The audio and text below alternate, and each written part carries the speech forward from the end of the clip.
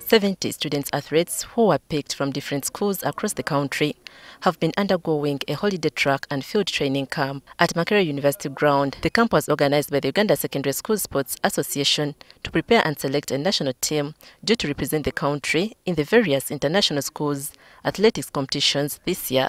Now the camp climax today with trials in short and middle distance races.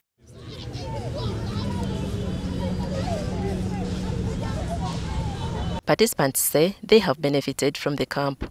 I will have to improve on my speed and the finishing gaps. I will have to improve on. It was just a matter of calculations and tactics only. Coach Rafael Kasaija believes the selected youngsters are ready to represent the country. If you've looked at the kids right now, we are during preparation phase in athletics, not yet competition time. But if you look at their performances, they are extremely good.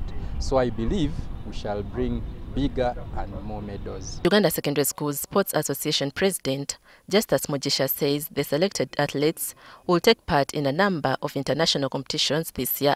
We are going to take part in world athletics, school athletics.